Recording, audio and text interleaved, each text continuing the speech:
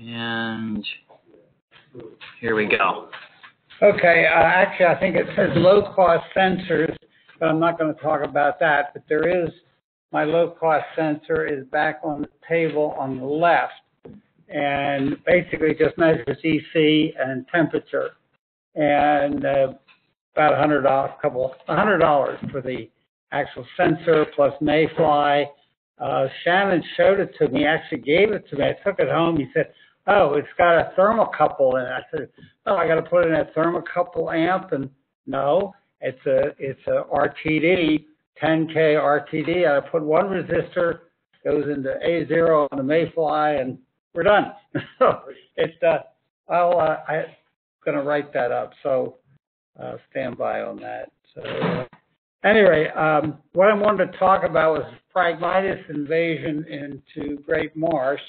In fact, we have a summer intern that's going to be looking into that. He's right over there. Wave, Logan. So, and it started out with basically concerns about the turnpike, the salt runoff, and all the crap that comes off the turnpike into the marsh, and also 401. So we were actually going to work with the turnpike, offered them a remediation bank, and we worked out a plan, sent out a letter, said we were willing to do this with the proviso that they would mitigate the Phragmites, which is not a trivial task. So we figured it all out, and anyway, the bottom line was the turnpike said thanks, but no thanks. So they weren't interested.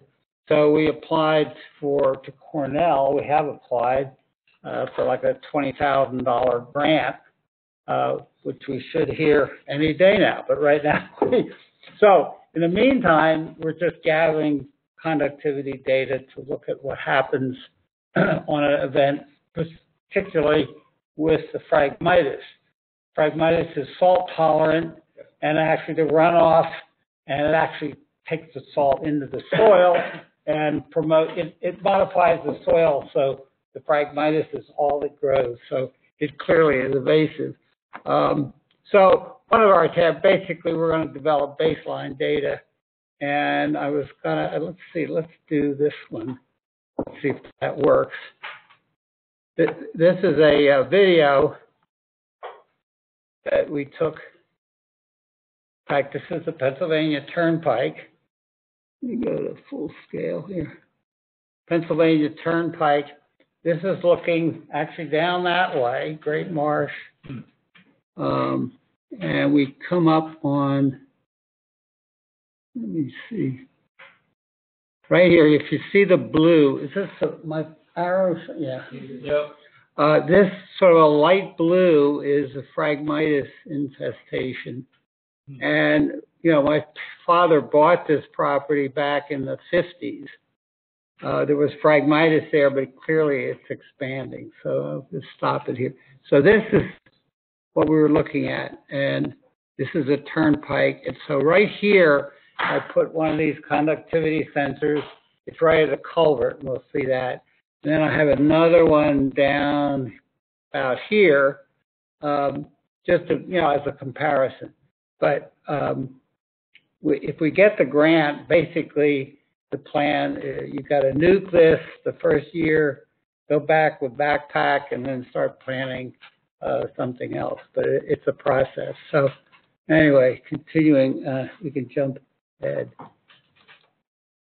So, okay, now this is the far end of our property.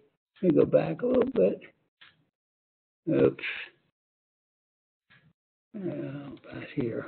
It's not where, okay. Well, so basically, now we're down as the marsh is tapering down. This is sort of the end of the Great Marsh. This is actually on Nature Conservancy property. In fact, here you can see where we're at. We can jump down to here. You see more Phragmites. So it's a real issue, and pretty much what we're trying to do is collect baseline data. Let me just bring you back here. This is where you guys are going to go canoeing. that's the catwalk. If you see, this is our property line, and we built that about 10 years ago. Bit of a project, but you won't get down this far today. In fact, this pond is about as far as we'll go today in the, when we canoe. Basically, Spatter Dock is pretty much filled in. It's a little tough to get down here. And I think, there. So this actually is a duck pond. Talk about how this was made. I have some pictures. My father decided to make this sometime in the early 60s. And, well, you can't get equipment down there, so he had 1,000 pounds of ditching dynamite. He planted and blew it up, an instant duck pond. And since then has changed. You can see it in the maps. The water has moved around. But let me get out of that. And I just want to say real fast, the station below that, the USGS station, the USGS, Chesapeake Water Resources Authority, that is the highest scoring macroinvertebrate site that they see in the county. One could say it's the Great Marsh filters the water. So it's right down there. Mm-hmm. So this was just another shot that I took with my drone. But you can see it's and it's a rhino. It just sort of sends its own little roots out, and it'll just grow. So, and this is two of the sensors that we put in, these low-cost sensors. This is actually at a culvert, and then downstream, and it's about a 2-hour delay.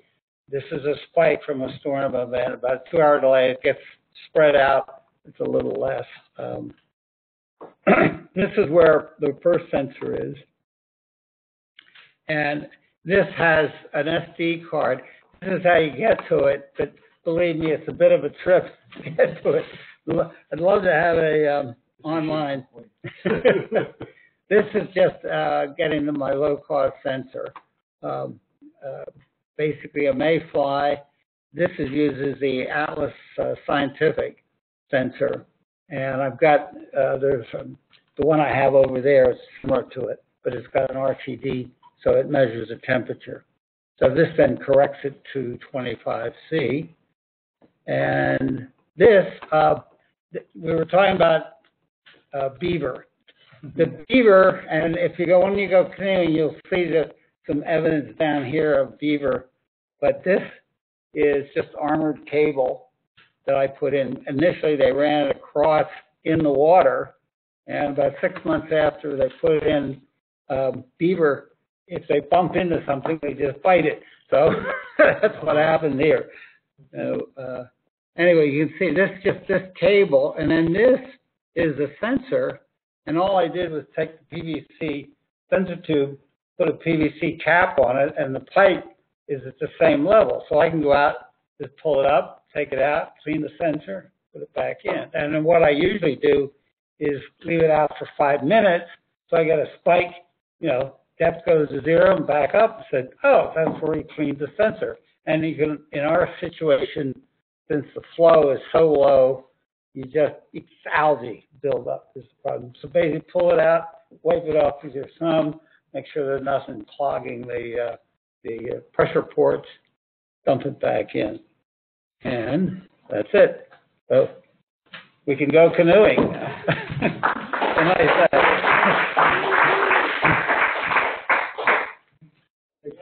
Thank you again for hosting again. Yeah. Yeah. You talk about stuff coming down. Besides salt coming down. Do you see ground up little fine rubber particles from tires that comes down off the concrete? Oh, with the turnpike. Yeah. No, actually, well, we really haven't looked at it. It's pretty much inaccessible. I wouldn't be surprised. I'm guessing it's there. How big it is, I don't know. Yeah. What? Yeah. How do you want to do this? Yeah, we want to help meet out by the car, and then everyone down. I've got 6 pads of That's just walking.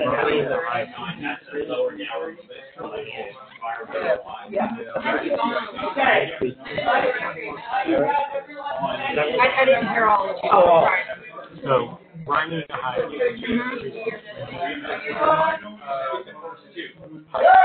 Right? Oh, yeah. That was Here, okay? It's about 10 after right now. At 3:30, for those who are going to canoe and kayak, we'll meet you. Everyone will meet down there right at the bridge that you cross on Morris Road. Okay? Everyone know where that is? And if you can't walk, I'm taking my gator, I can take a few others, so you can walk. That's a nice day, or we could park one car there, but it's not a whole line. Yeah, okay, so we'll meet there, as just a follow-up to this workshop. Oh, shoot, 90 is correct. Stop recording. Hold on, everyone. Hold on. So you have to go to work. Yeah.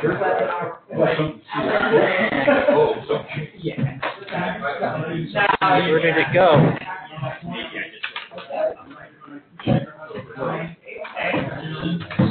Gone.